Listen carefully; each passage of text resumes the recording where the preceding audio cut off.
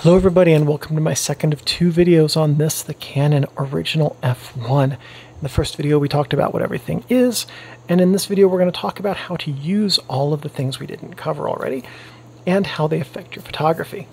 We're going to start right here with the battery chamber because the battery only powers the light meter, but we're just going to cover this right up front because a lot of people ask me about this. I made the first set of videos on this camera 10 years ago and I still get questions from people about battery options. So to open the battery chamber, we're just going to grab a coin and we're going to hopefully, there we go, get this battery chamber open. Now you're going to notice I'm using the wrong kind of battery in here, and we'll cover that in a second. Here is your battery chamber cover, okay? And you can see the markings on your battery chamber cover right there. They show the shape of the battery and the direction to put it in. Basically, you want the positive terminal to contact the battery cap and the negative terminal to contact the inside of the battery chamber. So here I have a battery inside of a brass adapter. I'm going to pop that out really quickly. And this is what the inside of a properly clean battery chamber should look like. It should not have any kind of white exploded battery stuff in it. If your battery has exploded and it's an alkaline battery and there's some white or potentially green, like looks kind of like minerally gunk inside of it, you can neutralize that with distilled white vinegar and then clean out the bat on a cotton swab. You don't want to pour that in there, but put it on a cotton swab and then clean it out until everything stops foaming. And then after you're done with the vinegar, grab some isopropyl alcohol on a cotton swab. Again, never pour anything into your camera. And then you can clean up the threads and the contacts, and maybe your battery you'll be able to use a battery again. Battery corrosion can ruin the contacts inside of the camera for the light meter, but it's worth trying to save it. All right, let's talk about battery options for this camera, because this originally took the mercury-powered 1.35 volt batteries, which are not made anymore. So if you were just to take a standard brass adapter like this one and a Duracell or other make LR44 A76 357 AG13 battery, this would have too much voltage and your light meter would underexpose your images by 2 stops. So you don't want that to happen. You have two options. You can grab a simple brass adapter like this. They're not that expensive. You can grab them off eBay and use 675 style batteries like this. These are hearing aid batteries, and that will give you a proper meter reading. This is the least expensive and easiest way to use batteries with this camera, 675 and a brass adapter. You could also use AG13s if you have one of these voltage adapting adapters like this that you use with it, which pulls the voltage down to 1.35 coming out of it and gives you proper metering. The 675s are 1.4, and that's close enough for this light meter. So if you have this, then you can use an AG13, but these are spendy, and if you lose one, you have to buy a new one. Brass adapters are not spendy. You can buy like a dozen of them at once, and if you lose one, just go grab another one. So there's another option. I have modified the inside of my camera, and it's not hard to do, but it's also not the easiest camera I've done this on, with a diode so that it can take modern batteries. That's why I have an AG13 inside of this brass adapter, because I've modified the circuitry on this camera to take a modern battery. If I had a 650, which I don't right now, I could use that as well, and a 650 is the same size and shape as the original batteries this was supposed to take, but it's way too many volts. It's the 1.5 volts like the AG13. So if you just used a 650 battery in this, then you would have 2 stops of underexposure on every one of your photos. There's another thing you can do, which is grab that brass adapter and the AG13 or the 650 and pop it in there, and then calibrate your light meter setting against the Sunny 16 rule and trick your camera into giving you the proper meter reading. What that means is you go outside on a sunny day with the sun to your back and you find something that's a middle gray color, say like the sidewalk or a bush, right? And you take a meter reading off of that, and you know that at f16 with 400 ISO film, your shutter speed should be somewhere in the 250 to 500 range. Then you just adjust the ASA dial, which we'll see in a minute when we load film, until your meter reading gives you a proper meter reading, your light meter inside your viewfinder, and then you've tricked your camera into giving you a proper meter reading with the wrong voltage battery. Alkaline battery voltage does change over the life of the battery, so you would need to do that every now and then. Not every roll, but maybe every once a month, give or take, until the battery is dead. So those are your battery options for this camera. There are a few different ways to go about it. I will say that if you have the technical know-how to modify the circuitry, it is worth doing. The one caution I'd give you is that the wiring that you have to use, that you can access in the bottom of the camera to do that, is very short. And I almost lost the wiring into the camera's body when I did that modification. So it is not something I would recommend unless you are very comfortable working in small spaces with small components. Now, to get the battery cap back on, you just put it in place, and because of these ridges around the outside, you can get it pretty well in place, and then just finish it off with your coin, or you can actually use the wide part of a key here. If your battery chamber doesn't thread easily, back it back out and try again. You don't want to cross thread this because that can ruin either the base plate or your battery cap and cause you to have to buy a new one. This should thread on very easily. A cross-threaded battery cap can be a real pain to get off and then to have to replace later. Okay, so we've just put a battery in. It's time to check it and make sure that it's going to work. First thing to do is set your ISO to 100, and then your shutter speed to 1/2000th, and you're going to rotate the dial here into the check position, just like that.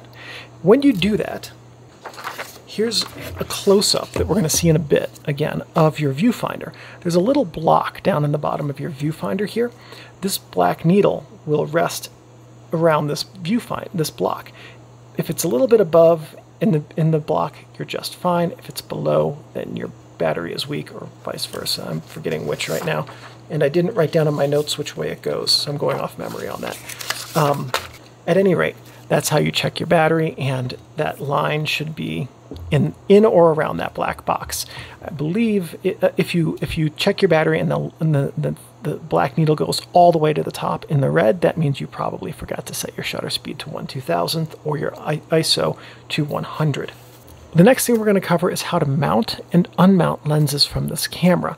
Now, this camera, as I mentioned in the first video, can take FD, FDN, and FL lenses, all three. I don't have an FL lens, but it mounts the same way as an FD, so we'll see how to do that in just a minute. To remove an FDN lens from this camera, we're going to find the silver button on the side here and push it down, rotate counter or anti-clockwise until the red dot is at the top, pull off the red dot, and now we've removed the lens. To mount an FDN lens, we look for this red dot, make sure that the red dot on the inside is lined up with the red dot on the ring. We find the red dot here at the top, drop it in place, and turn it until it clicks. And now we've successfully mounted an FDN lens. To mount an FD lens, which is the older style with the silver ring, we're going to pop the lens cap off. We want to make sure that this index here for the distance lines up with the red dot on the silver ring. We're going to drop this into place so that the red dots align, and then we just turn the silver ring clockwise until we can't turn it anymore. There's no click with the FD lenses. The FL lenses mount in the exact same manner as the FD lens. The difference with the FL lenses is they have the aperture ring up front, not at the back. To remove an FD or FL lens, we simply turn the silver ring counterclockwise until the red dots align, and we can easily take the lens off. And now we can grab a different lens and put that on, and we're good to keep going.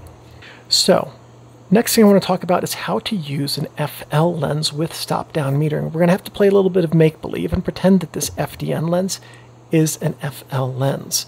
With the FL lenses, what you would do is set the aperture to whatever you want it to be. I've got it set at f8. And then you push this lever inside, and that will shut down the aperture to your selected setting. And now you can take a meter reading, dial in your shutter speed, and take your photo. Just like that. When you're done with your reading, just push the bottom lever in, and that will open and unlock your depth of field app preview. So while we are here, looking at the depth of field preview button, this whole front assembly, let's talk about how to use this. First thing we're going to do is the self timer. If we turn this counterclockwise until it stops, that activates the self timer. This is going to count down, and when the count is finished, then it's going to trigger the shutter at our selected shutter speed. If you use bulb, it's just going to trigger the shutter. Bulb is not compatible with self timers. So we saw a little bit stop down metering, push it in to close the aperture, push that button to unlock it. If we just leave this here, then we get depth of field preview. And as soon as we release this lever, the aperture opens back up. So that makes that pretty nice and easy to use. What about mirror lockup? If we push the depth of field preview, the stop down metering button in, and then we rotate this lower switch to M, we've now locked up the mirror. What's that mean? Let's find out. I'm going to remove the lens. We're going to push that in so that the aperture will stop down. And now we're going to slide this lever over to M, and the mirror is locked up. This way, if we're doing something like macro work or microscopy where image shake is very noticeable, or star trails where we don't want to have that very beginning of the star trails have a shake, we can just simply set this to mirror lockup. There is one downside to this style. We don't have a self timer like this. So we'll close that again. We'll set this over to the self timer, and as you can see, we cannot use the self timer with the mirror lockup in combination. So it's one or the other. It's not the end of the world, but self timer and mirror lockup are a good thing to have in concert. A workaround for that is to use mirror lockup and then have a self timer that screws into your shutter release up here, and then you get self timer and mirror lockup. It's just not built into the camera. Advance the film prior to mounting the lens, and by the way, just as a reminder, if you can see that, because I forgot to say it when I did the lens bit, if you see that red dot there, don't mount your lens, you will break things. Next thing that we're going to do is load film into the original Canon F-1. To load film, we're going to push the silver button on the front of the film rewind knob down, lift up the film rewind knob, and now we can open the back of the camera. We're going to grab our roll of 35mm film and drop it into the film cassette area, just like that, and push the film rewind knob post back into place. Now this is locked in. Pull out a leader, slide it into this take-up spool, and just hook that leader onto the spool. Hold our finger right there. Did not like the way that went. Let's try that again. Gonna slide that leader into that slot a little bit further this time. A little bit further. There we go. We can hold our fingers over the sprocket holes and advance the film. And as you can see, the film is taken up in the same direction as the curl of the film, which I always like. Now we've loaded the film. When the film rests flat like this inside of the camera, as you can see there, it's resting flat, you are safe to close the camera back. Next thing we're going to do before we forget is we're going to make sure that the ASA is set to our film's ISO. So I've got 400 in there, so I'm good to go. But if I was saying using 1600, I'd have to adjust that. Or if I had loaded it up with 50 ISO, I'd have to adjust that to 50. So just make sure that the ASA reading on your camera matches the ISO of your film. We'll take a couple of rolls, a couple of shots here. And when we're on frame 1, right there, we're ready to go. Now I'm going to take a little bit of slack out of the film with the film rewind knob. You don't want to push it back past the point where you get resistance, but I want to show you how the film rewind knob here reacts when I advance the film. You can see the film rewind knob advances as the film is taken up through the camera. And that's because there's a mechanical connection between the film rewind knob and the film take-up spool. So as the film moves through the back of the camera, gets pulled out of the cassette and taken up, and that's how you can advance the film through the camera to take photos with a fresh bit of film every time you take a photo. To that end, film is one and done. Film can record light a single time with a proper aperture, shutter speed, and lighting for your selected film, or all of that for your available lighting. Or it can record every photon that reaches it until it maxes out in an uncontrolled manner by doing something rather like this. If you open up your film back while you have film in the camera like this, everything that is outside of the cassette will be ruined. Every photo you have taken will be erased. Every photo you could have taken will be erased. So make sure that when you use this camera, you keep the film back closed until you have completely used all of your film and then rewound it back into the cassette. But I want you to see how film works as it goes through the camera. So you take your picture. I'm going to put my thumb here to hold the cassette in place like the film back would do, or the film door, and then advance the film. And you can see these marks here show how much the film advances when you take a photo. So your shutter's right about here, you take a photo, the image is recorded here, and then you advance, and then the fresh film moves in front of the shutter. The film that has just been used moves past the shutter and over onto the side here. There you go. Now when you go to rewind the film, I'm going to hold the film rewind button down, and if you let go of the film rewind button, it will stop. So you just keep holding it down until you've rewound the film all the way. So at this point, when you've rewound the film completely into the cassette, now you can open up the film door and you can remove your cassette. We'll push the silver unlock button, pull out the film post, I'll grab my cassette. If you're going to take another roll of film, drop the cassette in here. When you're using film, it's always a good idea to completely rewind the film into the cassette. This way you won't accidentally use it a second time and get double exposures on the film. And then if you're done shooting for the day, just make sure to trigger your shutter before you put your camera away, and you're good to go. Next thing let's talk about is how to use a flash with this camera. So like I said, I don't have the adapter that fits right here that would allow me to actually show you how to mount a flash to this camera. So just imagine a little thing going over the film rewind knob, and when it's there, you can plug a flash into the camera and it can rest over here. As you can see, it's probably not going to work with the Sport Finder. Anyway, another option you have is you can grab a PC cable, and a PC cable just plugs right into your PC port here. Now, PC does not mean personal computer. It stands for Prontor or Comper, which were two shutter makers, old leaf shutters back decades and decades before this camera was made. And they decided to get together and have this standard flash connection on their shutters, and it's still the standard today, by the way. So for simple flash connection. So this is how the PC port connects, or PC cable connects to the PC port, and then some flashes, this is not one of them, you plug the other end of the cable into the flash, and that's how you trigger it. And with a PC cable like that, one thing you can do is grab something called a flash bar. And a flash bar just looks like this. You've got a tripod socket over here that screws into your camera, and another one over here, and you get an adapter for your flash, and you can screw the flash into this other one. Then what you can do is you can have your flash off to the side of your camera.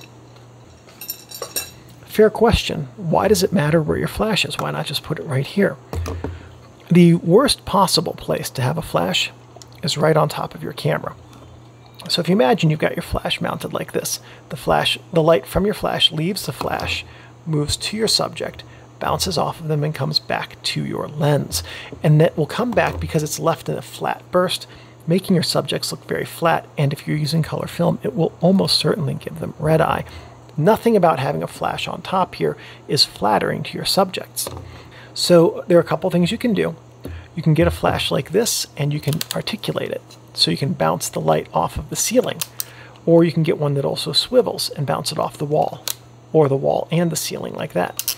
But back in the day, this is much less common now, there were a lot of flashes that were stuck pointing forward like this.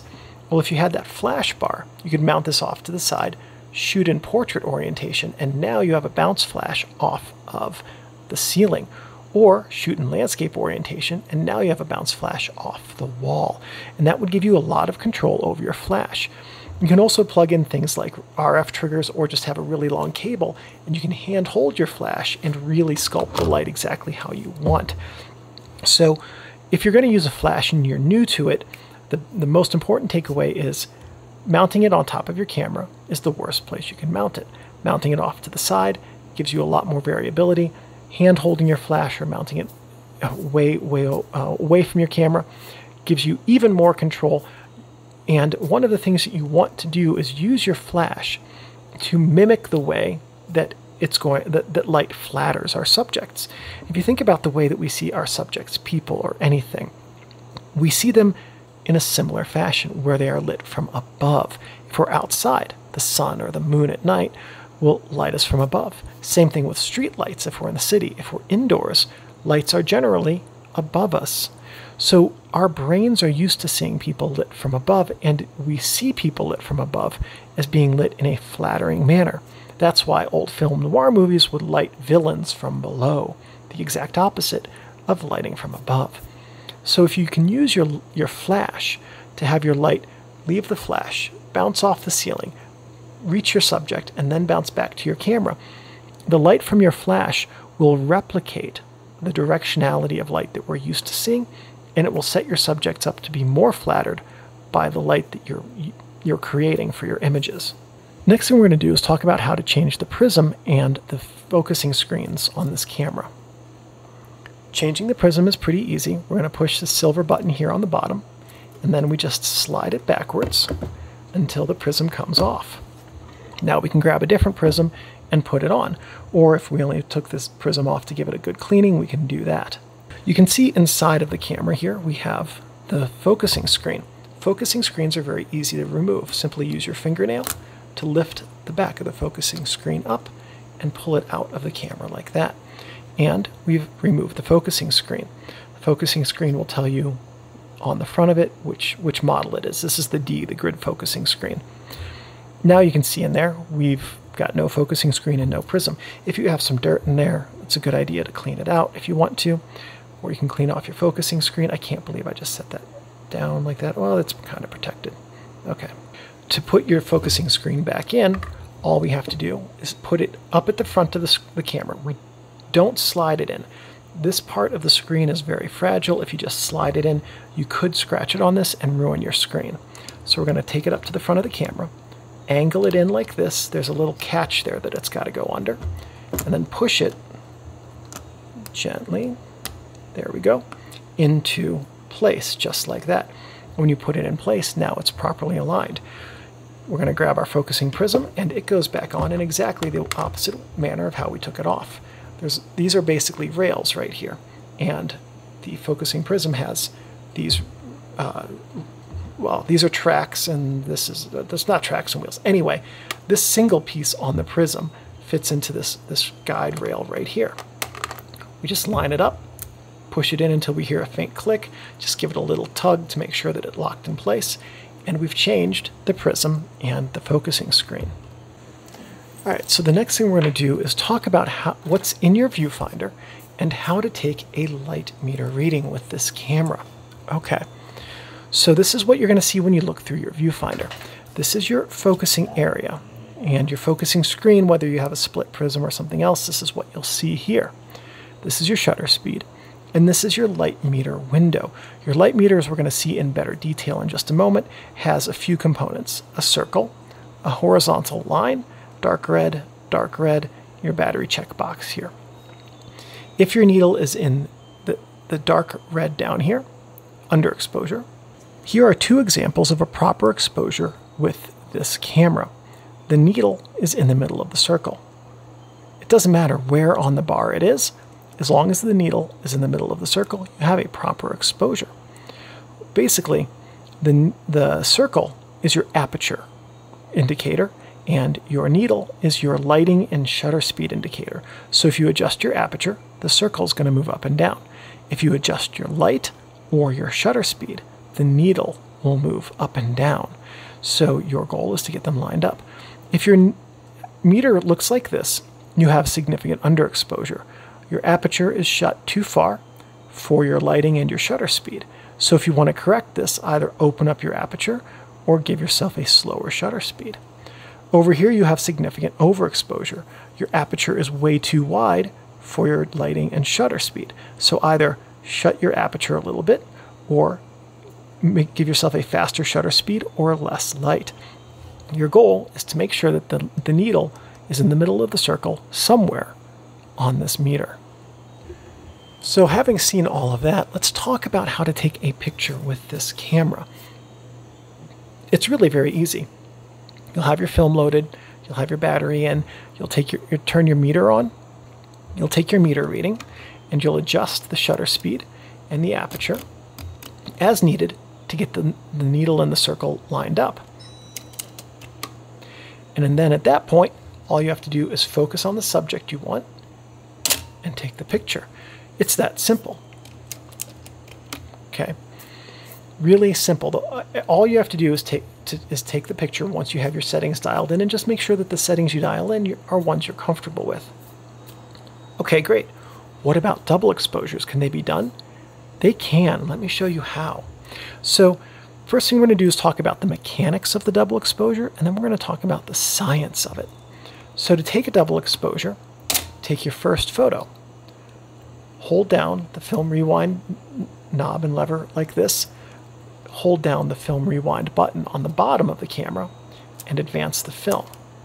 And what this does is this rearms the shutter but disengages the film advance gearing inside of it so that you can rearm the shutter without the film advancing, and that allows the film to stay in place while the shutter is rearmed, and you can take your second photo, which you do like that. Okay, then you advance the film and you move on to your next shot, right? No. Next thing that you want to do is take what's called a dead frame, because when you disengage the gearing, it doesn't necessarily start up right away. So as you advance the film, your double exposure might only move partway through the camera. And then your next frame is going to be right here, and when you take your photo, that's going to partially overlap your double exposure, and it could potentially ruin both images.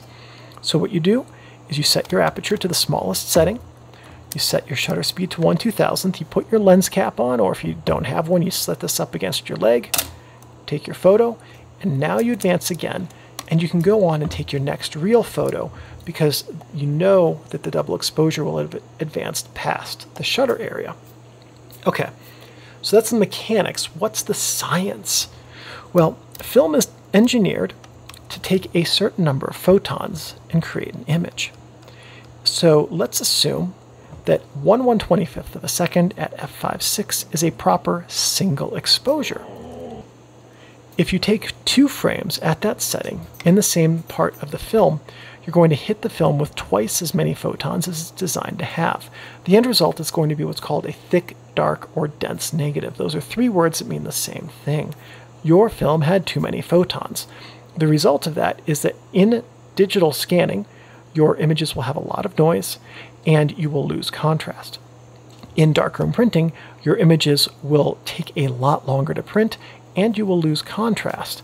So you want to try to get your exposure as close to possible, as close to correct as possible in your double exposure. So everything we're dealing with is fractions. There are 2 ways to adjust your settings. The first is that if you're using 1/125th and f/5.6 and you're going to take two frames for a double exposure, you need to cut the amount of light reaching your film in half. There's a very simple way to do that. 1/250th of a second is half as much time as 1/125th. Half as much time, half as much light. Okay, that's pretty easy. But let's say you were doing a double exposure where it was really long and it was going to be a 1-second double exposure so you could capture the motion of a waterfall.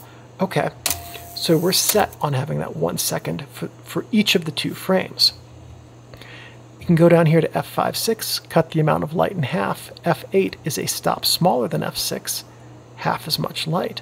So switching this 1 stop to f/8 will cut the amount of light in half. You do your whole film advance process, take your second exposure, you've taken a successful double exposure. So there are 2 ways to adjust your camera to cut the light reaching the film in half, with your shutter speed or with your aperture. And which one you choose is up to you based on how you want your image to look. And that is it. That is everything to go over with the Canon Original F1. Thank you very much for watching, and I will see you in the next camera manual video.